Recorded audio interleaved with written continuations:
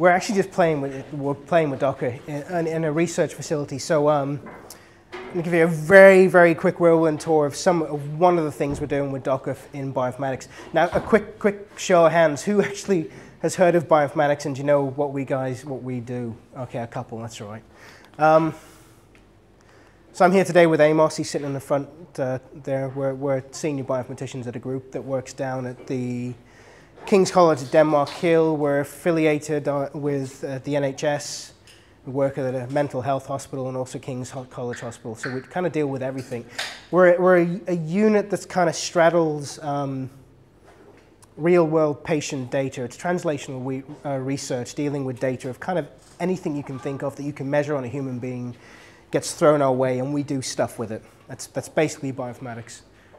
It's an umbrella term for a lot of different fields of computer science or computational biology. So we're getting a lot of current involvement now in text mining medical records. So just pulling out structured data, well, pulling out data from unstructured data, so free text that clinicians like to write, and then sticking in a database, whacking it through a analysis package and just showing something. I'm going to talk about some next generation sequencing today, and if you look at the wiki entry of bioinformatics, it kind of covers all sorts of stuff. We're kind of a jack of all trades when it comes to data analysis in our team and some of the stuff that we do. Again, our focus is translational bioinformatics, and again, that's another umbrella term for dealing with data from a patient. And actually what we're tasked with is trying to make a difference in healthcare with real-world data. And we do lots of things called clinical genomics, genomic medicine, pharmacogenomics, genetic epidemiology, and this is all basic biostats and machine learning for biomarker discovery. Genomic medicine is anything to do with DNA and your genes on a patient, measuring anything. And we're kind of a ragtag team, and there's a lot of DevOps, and Amos is involved in leading the software development side of the team. And about a year ago, he said, "Steve, take a look at Docker." For about 3 months, I ignored it, and then went, "Oh shit, actually, this is a great thing for us." I'm speeding because we're running out of time, but this is literally what we do. If you want to check out our website, it's under a constant, it's evolving. So this is it. So our day job, when it comes down to it, is we put together pipelines. So we stitch together tools, download resources of various things that you need to get that tool running, annotation files, metadata, resource like that. And it gets big. So it's literally, we get a queue to download on the internet sometimes, and we get to the point. We test the tools, we put them together, orchestration, move into Kubernetes at some point. Amos is having a good play with that at some point. Test and validate the pipelines, improve, sale, and eventually the real thing we want to get to is we want to do biology, translation biology. We want to do something with the data, feed it back to the clinicians, or even the commerce fellows, and tell them how they can save money. And this term I came across recently, yak shaving. Who's heard of this? This is literally a better description of actually what we do. A lot of stuff to do something in the end that you can get push button solution, press play, and you're done. And that's us on a daily basis. Next generation sequencing. Has anybody heard of this? None. Okay, DNA. Who's heard of DNA? Genes, Human Genome Project. Who's heard of that? Everybody. Great, yeah. Okay, so molecular biology, fantastic stuff. We were able to sequence single genes in a patient back in the mid-90s. And now we're at a point where the chemistry and molecular biology is at a state where actually we can, I can take a blood sample and I can actually assay pretty much all of your DNA. I can get a good look-see at exactly your exact code of everything you carry in your cells at that time. And we can work out from that sequence where it differs, where it goes wrong, and how that contributes to your disease or doesn't, or protects you from things. And that's kind of where we're going. And the idea then is basically to use this data to, they say this personalized medicine. It is literally revolutionizing biology and medicine at the moment. We're at the cusp of something quite nice. In the next 10 to 5 years, you're going to see some really, really great stuff. Fingers crossed from the stuff we do. And conceptually, this is kind of what the flow looks like in our world. We get patient data, extract their DNA, do some chemistry on it, run it on a big fancy machine that's probably about half the size of this table here. And then we do this bioinformatic processing. That's our job on supercompute. And a pipeline or workflow looks like this. This is a very, very pared down overview of kind of what we do.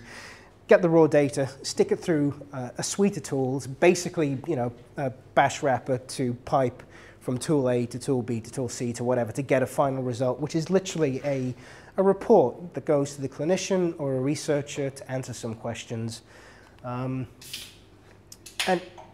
what's kind of caused a shift in our world is, we were no longer dealing with small flat files. They're still flat files, but they're big. So the amount of data these machines spit out, it's gigabytes per sample. And the machines are getting bigger and better. So the throughput and how much we can capture on an individual, it's skyrocketing to the point where some of the latest machines are spitting out 50 gigabyte kind of uncompressed flat files. And these are just text files with little strings of sequences. And the pipelines take that little string of sequences. There's millions of, tens, 70, 100 billions of sequences now. And it's a sequence alignment problem. You throw that through your suite of tools, find out where it matches to the genome, a reference genome, and where it doesn't, and then say, okay, here's my potential mutations. This is interesting, it's not interesting, what do we do? So it gets repetitive, so it's that yak shaving. We sit down and we develop up pipelines, and there are no standard Docker images for a lot of tools we do. The bioinformatics world is very, very messy. Everybody's got the favorite language, and they put out a lot of things that do the same thing in a different way in a different language.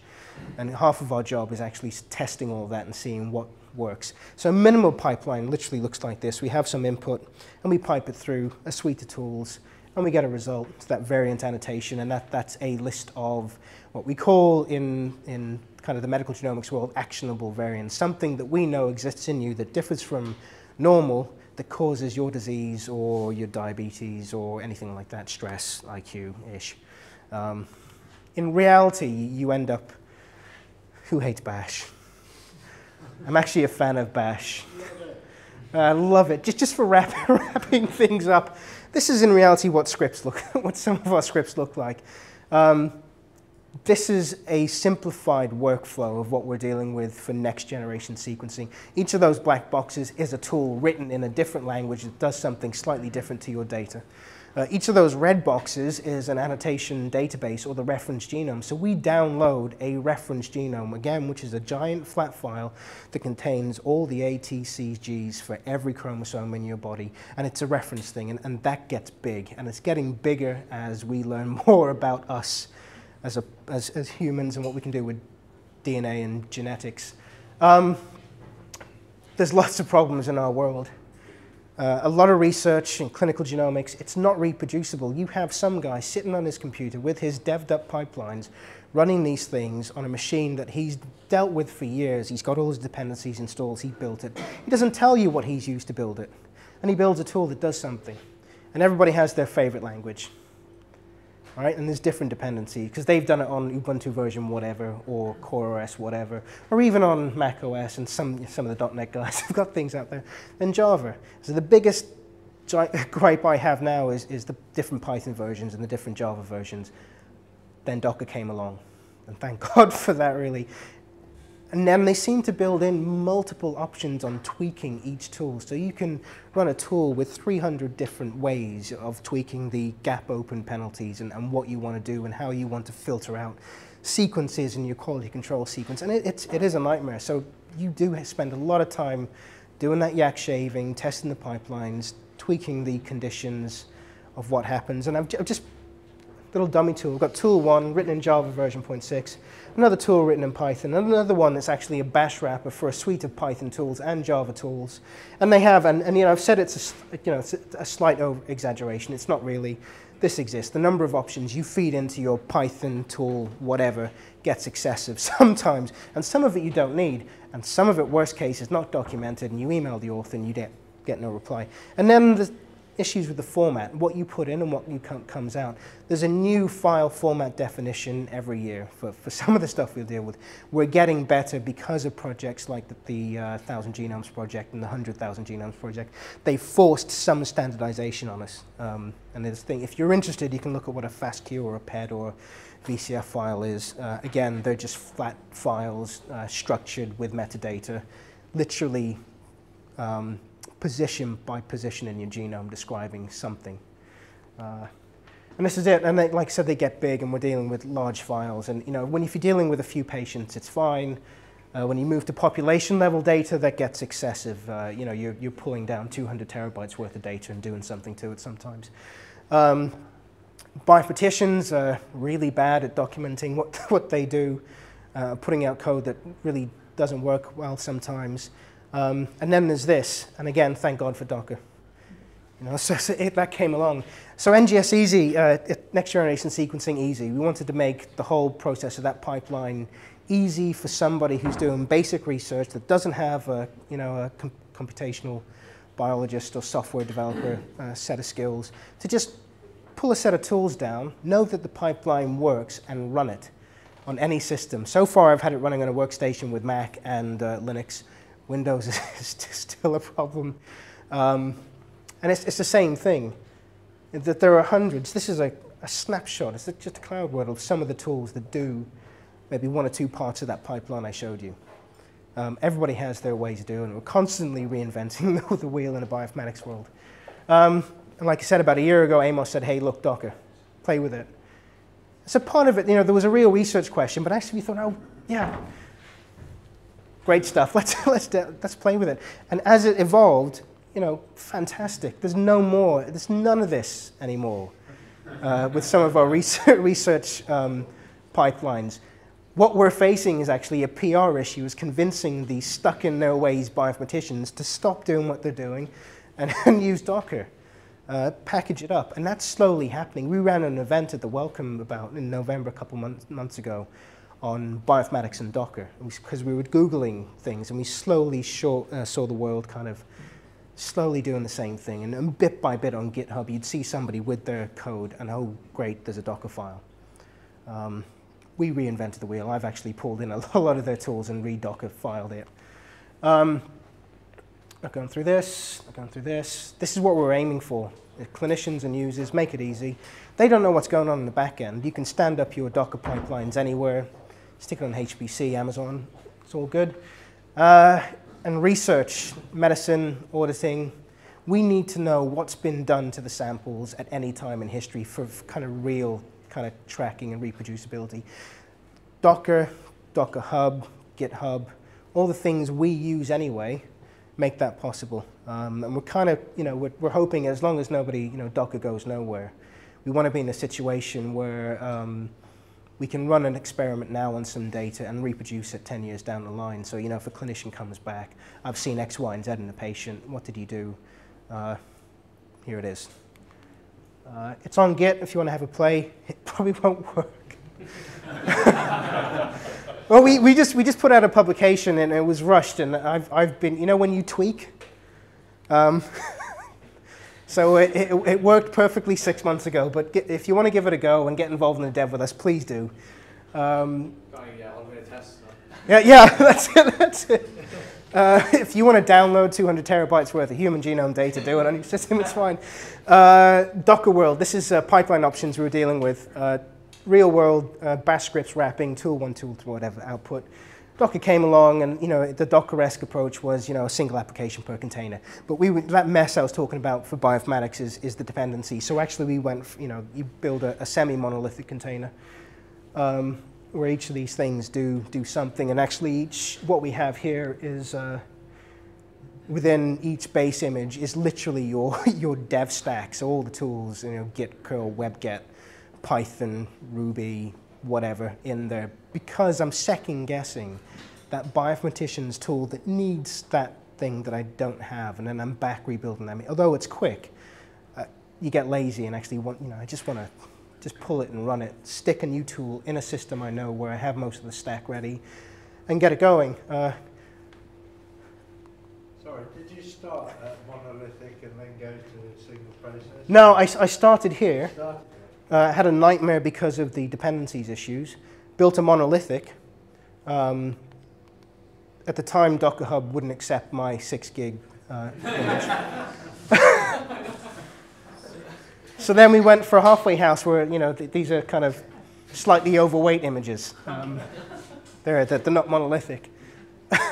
So let's see. I think Docker Hub has changed, so I can push fairly fat images up now. We'll see what happens. If you're not in our world, you don't need to worry about this. These are just this is a snapshot of the tools. We've actually Dockerized close to 30-odd bioinformatics tools. They all work well. We're not basically going along the Docker-esque approach. The fat and flat containers, I've done some silly things where I've flattened the fat image to make it smaller for Docker Hub. That's going to change with the next version. I'm a nice member of House of Bash who's seen Jerome's presentation. It works, and the scripts we have are actually quite verbose, so that part of the it not working now is I'm refactoring some of the script to make it slightly smaller and nicer to look at. Docker, yes.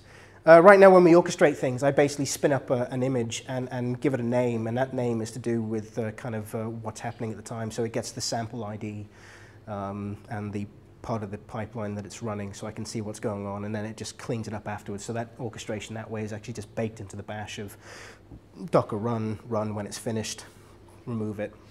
And I can remove it with the name that I tagged. That's very specific. You can have a look at my messy scripts and laugh if you want to afterwards. Not doing this yet, but it's something we want to have a look at with Swarm and Kubernetes at some point, where we get this into a real-world NHS production environment where it's just sitting around waiting for somebody to throw data at it. Not going to go through this. Lovely bash. The reason why we went down through some of this is the I/O gets excessive with some of these files, and some of the tools basically do annoying things where they spit out a lot of temp files, the same size as your original starting file. And to kind of get around some of that, some of the nicer tools allow you to pipe. And then there's suite of tools where we do something, get a bog standard file, a kind of output of a list of variants of your human genome, and then you clean it up, piping it through a suite of tools. Each of these tools basically involve downloading one person's tool, and actually what it is a suite of 100 other tools. So building 100 large Docker images for each of these things was a no-go. It was just a nightmare to organize. Yep, sales pitch I give to the guys we work with. It should work on any workstation. It used to be any workstation, but I put in modern because we had students coming along complaining that their 6-year-old laptop wouldn't run Docker. And it's big, so we deal with big data, so, and RAM intensive too for the next gen stuff. So literally, it's not a hobbyist pipeline. You need a big compute. And you need lots of cores. If some of the big data things now that we're running in the past with old machines would take 24 hours. I'm now running that in 3 hours just because of the increased RAM and number of cores and some of the tweak code. Supposedly easy to get. Easy. I'm not going to go through this unless you want to email me afterwards. This is the plan. So towards the end is getting all those images up and running in the back end and sticking a nice fancy GUI in front of it, kind of to make things easy, kind of that seamless informatics that you don't want your end users to know what's going on unless they're interested. Just literally make it easy. In the past, it took me 6 months to do an NGS project from learning it from scratch. What tools do I need to use? What tools are being produced? What's the best things to do? We've done that. We've taken the pain away for the user. And you've all come across this. How many people have had their Docker pipeline break because of the monthly update? Yeah, awesome. It's great. And there's this, it just solves so many problems with the mess that we have with software. It's one way of doing it. It's all in Bash. There's some nice next-gen projects out there that people have written Python, but Python is just, they're using that as a wrapper for the same set of tools that I'm using. And the idea, too, of us orchestrating in Bash is every system comes with Bash. You don't need Python version whatever to run your script. You have Bash, you have Docker, you're done. We ran an event in 2015, I mentioned that, and got together some of the really great thinkers in bioinformatics who were using Docker. And it seems to be going elsewhere, our taskmasters.